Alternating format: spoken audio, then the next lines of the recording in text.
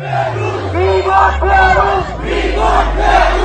part of the Revolutionary Communist Party here in PEI, and I'm here with Rupinder. We are protesting for permanent residency. Are you from here? I know you're Are you from here? I'm going to step in your face. We are the only one who are suffering because of houses crisis. How much hate did you spread with that video? It's affecting racialized people. Government policies lead to racism. George Floyd's death's been 4 years. If they don't fulfill any of the demands, there will be a hunger strike to death. The recent saga of international students protesting in PEI has been comically absurd, but is also a glaring example of the dire situation Canada is facing with mass immigration. International students and temporary foreign workers from India have been coming to Canada in unprecedented numbers, undermining our system by cheating, scamming, and taking advantage of it, and are now making demands of our government to stay. Meanwhile, Canadians are experiencing a crisis in the cost of living, homelessness, housing availability, and the accelerating erosion of our culture and heritage. It's clear we have enough problems here in Canada without importing more. They have to go back. In 2023, hundreds of Indian students were facing deportation for using fake immigration agents to buy fake offer letters to attend Canadian universities. They protested outside of the airport, and Canadian politicians caved to their demands and let them stay. Stop the deportations. Listen, we have a worker shortage in Canada. We have a demographic problem. Our population is too old. We need 700 young people in our shopping centers, driving truck. This pattern continued in Manitoba as international students organized protests to extend their work permits. We'll look at what we can do to apply pressure to be fair. I can tell you, working with the minister provincially and hopefully with Minister Miller, we will promise to work as hard as we can, whether it's myself or Malaya, trying to keep you here in Manitoba. And once again, the weak Canadian politicians caved to their demands. Now in Prince Edward Island, the smallest province in Canada, international students are protesting the government to make it easier for them to become permanent residents. This is despite them not having the necessary skills and Canada not having the capacity to take them in. I said that there is no more space in Prince Edward Island for service workers. workers. There's no space for anybody on this island. Trust me. You said that there is no more space in this island. There's no space for anybody. That's including you. They are protesting recent changes to the programs offered to postgraduate international students to get permanent residency, including the government drastically slashing the eligibility for temporary foreign workers to pour coffee at Tim Hortons. We were working in sales sector, food sector, and we are now not even eligible to apply for nomination. They want to have the morning coffee. If there is a wait on 20 minutes on the morning coffee, how will that affect the tourists? Definitely they will be changing locations for their next visit. Definitely they will be looking for some better places to be. Despite PEI going through a cost of living, inflation, and housing crisis, leader of the protest movement, Rupinder Pal Singh, thinks that their presence pouring coffee outweighs all of these issues. Weren't they supposed to come here with the priority of getting an education? Those programs are PR pathways for us. That is what we came here for. It appears not, as these so-called international students flocked to PEI from all over Canada to take advantage of a more generous draw for permanent residency. Like people came over here across Canada. It doesn't matter whether they are from British Columbia or from Alberta, Manitoba. It doesn't matter. Some of them are from Quebec as well. So people chose PEI. The provincial government has since corrected this to reflect the needs of the province. Also, why do all these protesters seem to be from the same ethnic background? If these policies were unfair to international students, why is there only one demographic who seems to have a problem with it? Indian immigration agents on social media advertise getting an education in Canada as a route to permanent residency. The system is built on misinformation. They're all acting as unlicensed immigration consultants across the board, almost without exception. Look deeper into this issue, and you'll see the reputation of Canadian colleges tanking, as their students can't even read, write, or speak English, as well as the fake diploma mill colleges, which barely even pretend to be schools, as these international students scam their way into Canada. Are these the kind of students that Canada desperately needs?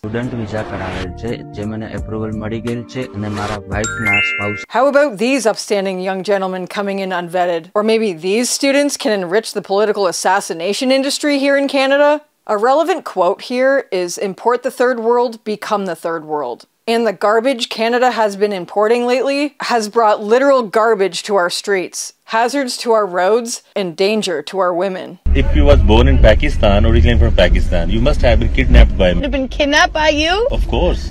Because there is no option to get you, right? And this is relevant to the protest because the leaders had to ask their WhatsApp group chat to stop taking women's phone numbers to harass them. It seems like most Canadians in online forums are against these protesters, including in the PEI forum on Reddit, which usually leans liberal on social issues. It seems like the only group that's openly supporting them is the literal Communist Party. Yeah. That's right. I'm part of the Revolutionary Communist Party here in PEI, and I'm here with Rupinder. We are protesting because last year, July 2023, PEI government changed the rule. And also, whatever this is. These are my people too. They're not just yours. No, I'm not claiming they're mine at all. Keep doing this shit, keep posting. No, I'm not going to post. I'm not going to step back.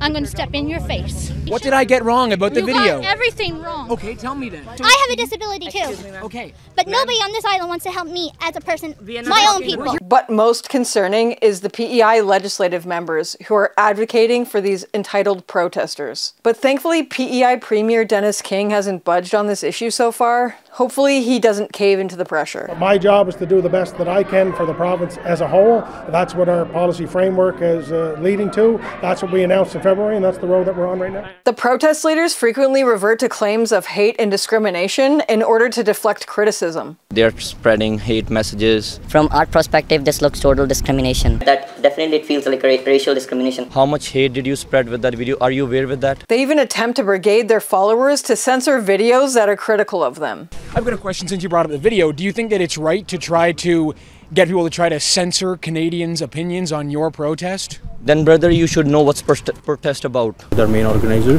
like if you get a permission from him so that you guys can post it, otherwise we can let you know. If the organizer doesn't want us to upload our own video, we're not going to upload our video? Oh yeah. I'm so sorry about that. It's not going to be a thing where we're not going to upload the video. That's not how things work here in Canada, Rupinder. We at least have some freedom of speech here. And if Canadians went to India and protested the government there, they would be deported. And no, I'm not a bot or a shill or an IT cell working for Modi or Khalistan or whoever. We don't care about your age-old blood feuds. We simply want you to stop exploiting our country and leave. The PEI legislative members also claim racism when advocating for the protesters. I've said it before, government policies lead to racism. It's affecting racialized people. I see you, and I understand you, and I know you. And I will fight for not even equality, equity, and I stand by you. Tomorrow is George Floyd's anniversary of George Floyd's death. It's been 4 years. Maybe that's because that's all they have. Because they don't really know what's going on either. Even us here as a committee don't understand, and I would put myself at the top of that list for not understanding this. It's as nauseating as it sounds. And it's dehumanizing because people are selected in a draw, and you said if it's lottery, it's a draw, and people are waiting for this, and then the province doesn't draw anybody. What kind of hope are we extending to people here? Remember, he just said it's not a lottery. It's even worse than a lottery, because a lottery is random. This is, I don't know, is this a random draw? How does this work? It's understandable that this whole situation may be hard to understand because the protesters' signs aren't always coherent. They speak in broken English, and most of the posts on their PEI protest Instagram page are in Punjab. But most of all, it's hard to comprehend just how entitled these people really are. You people. These people. These people? Would you care to clarify what you mean by these Well, the protesters. People? Okay. Because you might want to watch your language a little bit too. Who are you to decide? How would you know? Are you from here? I know you're from Are you from here? I am here. I'm here since 1.5 years. Are you here since 1.5 years? Education, we spend a lot of money to rent as well. So we have to right to stay here. People are here who don't even make 40 points. It's not like they don't deserve. They deserve everything. So, Mr. Singh, you had mentioned that healthcare and construction, they're not for you. But there are other options to extend your work permit. The Federal Express Entry Pool, temporary programs if you speak French. Why should I apply for those? Now they want me to learn new language. Why should I do that? Why we are the one should suffer? We are the only one who are suffering because of houses crisis. We haven't seen nobody else joining us here who are suffering because of these rule changes. If there was houses crisis, why was rules only changed for immigrants? And still, I can definitely vouch, lots of immigrants have their own homes. I haven't seen people wandering around that they haven't have homes. If they don't fulfill any of the demands, there will be a hunger strike to death from 1st of June. And anything happen to any health issues to any of the Protestant, Honorable Justin Trudeau, Mr. Mark Miller, Province of PEI, Honorable Dennis King, and Economic Growth Minister Jen Redmond should be held liable for any loss and severe health issues to any of the Protestants effective 1st June. Thank you. Canadian politicians have been selling us out for years now, to greedy corporations who benefit at our expense, and invaders who undermine our society and way of life. No one is ever going to integrate into your culture. No one is going to change for you.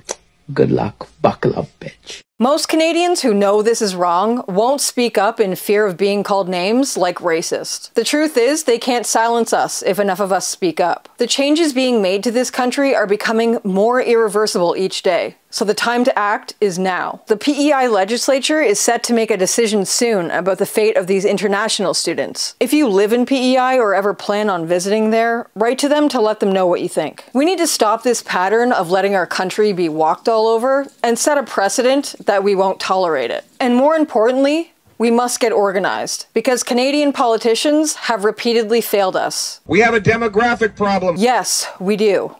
And that's why we need a moratorium on immigration. And real Canadians need to group together to fight back against our replacement.